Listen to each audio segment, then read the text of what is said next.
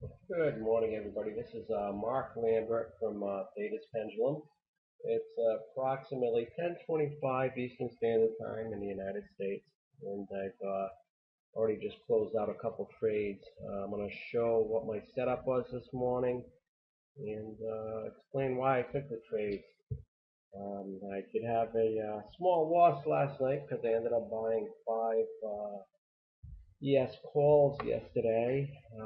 Basically, at the close with the horrific move we had down, I got stopped out last evening, which it's okay. You know, that's what the stop losses are there for. Sometimes you have losers, and just being objective into what we have to do is the way you make money in this game. Because not every single trade you're gonna have is gonna be a winner. And anyways, I'm gonna show you the setup that I had here. This is the yesterday's sell-off in the afternoon. This is on the Russell 2000. Obviously, after the close, this baby just like dropped like a rock, only to have supported overnight and move back up again. And by the time I had my trading day start this morning, I'd seen this move right here, and I wasn't really paying a whole lot of attention to it yet at that point in time. Seen it come back up, move back down. This time I had formed the secondary higher low. At that point in time, I threw a fib on, and I saw that we were starting to move back up. I bought, I think, right up this area right here.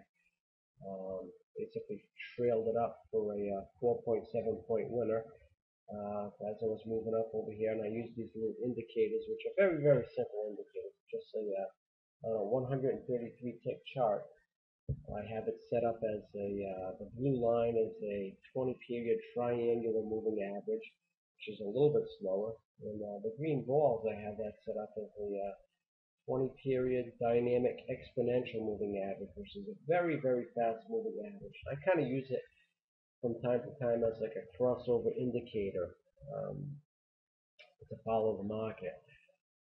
So basically, took the trade, closed it out right at around this area right here. Um, Actually, it's probably more like right around this area because I know I did make it up to here, and as I started coming back down, I think I used the indicators crossover, or when the candles busted back down through the indicators as my safety play to get out of the trade. Because when I look at it this way, it looks like we've made from this area here 1, 2, and then I saw this again. I'd say yeah, 1, 2, 3, 4, 5 move inflection. Don't know yet. Is this an A, B, C, or is this a 1, 2, and then a larger degree wave one that's moving on right now? Which, as a matter of fact, the second trade I ended up taking I took right here at this level, but I closed it out prematurely. I just closed it out a few minutes ago at the 127.2 because it actually stopped there, came back down, stopped there, and just said, I was like, you know something, at that point in time, just move my stop up, and I got stopped out. I'd rather have two profits than two losses anytime. You know, I'm not gonna gripe about the fact that I didn't gain the whole move. But basically, the reason why I took this trade, one was because of this secondary. Second of all, I was also watching the market internals, which also confirmed the same move right here at this level. I got another setup of this on my other computer, which I watch on full screen anyway. Um, Basically, once I saw that, I knew it was good.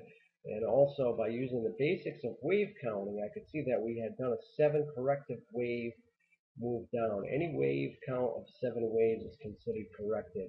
When you look at the inclination of this move, it had been moving up impulsively, and then everything else was 7 waves down. When you count 1, 2, 3, 4, 5, 6, 7 waves, they were all overlapping, which is telling me that this is a correction, and I should be looking to get another long out of this. Whether it's a long that's going to hold or not doesn't matter because I already closed it out.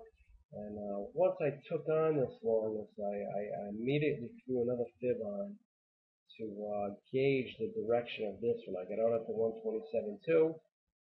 Obviously now it's going up to the 161.8 to the tick. And we'll see what happens here. Now, I would almost look at this right now as either sideways consolidation that's going to start, or this could be wave 1, 2. We're in wave 3 now. Maybe we'll do a wave 4 back down here somewhere, then we'll thrust back up. But I am looking for this top right here to be attacked. We've come very close to it already, but Like all things, it doesn't always work out exactly the way we want to, but hey, two good trades. I think they pulled out probably close to 6 points out of the market already for me this morning. And considering the fact that I started trading at 9:30 and it's only 10:30 now, I'd say it's a pretty good day so far. I'm not sure if I'm going to take on any other trades for the rest of the day. I think when the market throws you a gift, you just take it and then don't be greedy and look for more.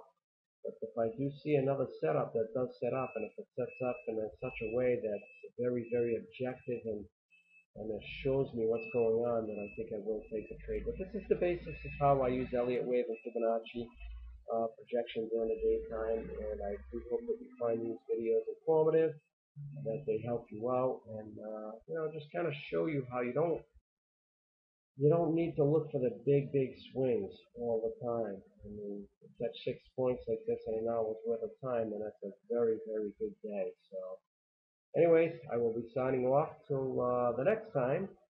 Anyways, everybody, Godspeed and good trading to you, and talk to you soon. Have a great day.